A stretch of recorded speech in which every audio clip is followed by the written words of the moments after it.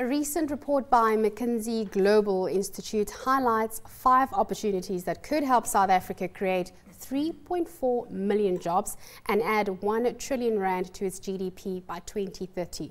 With me to discuss these opportunities is Finweek editor Jana Marais. Jana, some positive news. There's opportunity. Where are these opportunities that was highlighted by the report? Yeah, thankfully some good news. Yeah. I mean, I suppose there hasn't been much of that around. I don't think anything that McKinsey said in the report is really rocket science or phenomenally new, but it was quite interesting to see numbers attached to these opportunities. You know, I think we've talked about things like agriculture, advanced manufacturing, you know, spending money on infrastructure better so we get more bang for our buck. Natural gas is another one they've identified. So none of these opportunities, you know, increasing our exports, services exports to the rest of the continent, none of it is new. But if you look at the numbers and the potential to create jobs, really we should be paying a lot more attention to them and get things in place so we can start exploiting those chances. Yeah. It'd be nice to get things in place. Do we have the capacity to implement the reforms that are needed in order for us to reap the benefits of these potential opportunities? Look, that's always the challenge, right?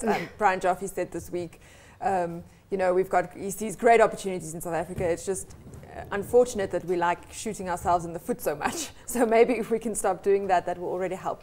I think the big challenge is going to be much closer collaboration between government and private sector. And again, this is something we keep talking about for years and years, and you don't really see that relationship improving. And the other thing, of course, is skills development. And again, I think there is money. I think it's really a question of will. And if we really want to, I think we can definitely cash in on some of these chances. So you've highlighted the challenges that we're facing. What are the low-hanging fruit? What are the opportunities that we are will be easiest for us in order to capture? Look, in my view, I don't think any of it's necessarily going to be easy, but I think the easier one's probably natural gas. And with that, they don't mean exploiting shale gas in the Karoo. It's really in terms of getting the capacity in place that we can import liquefied natural gas, for example.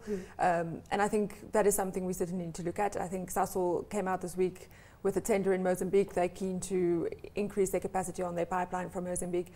So yes, we must look at those opportunities. I think the other potentially easier one is possibly services exports to the rest of the continent. And they make a good comparison. At the moment, South Africa has a market share of about 2% in sub-Saharan Africa.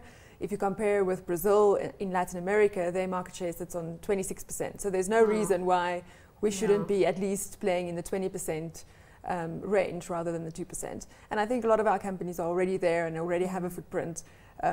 It's just really growing that and building on that foundation. A lot of ground to make up, but as you said, great opportunities. We just have to get the reforms in place to do it. Jana, thanks so much. That was Jana Marais. Of course, she's the editor at Finweek. Next up, let's take a look at the trend for this week.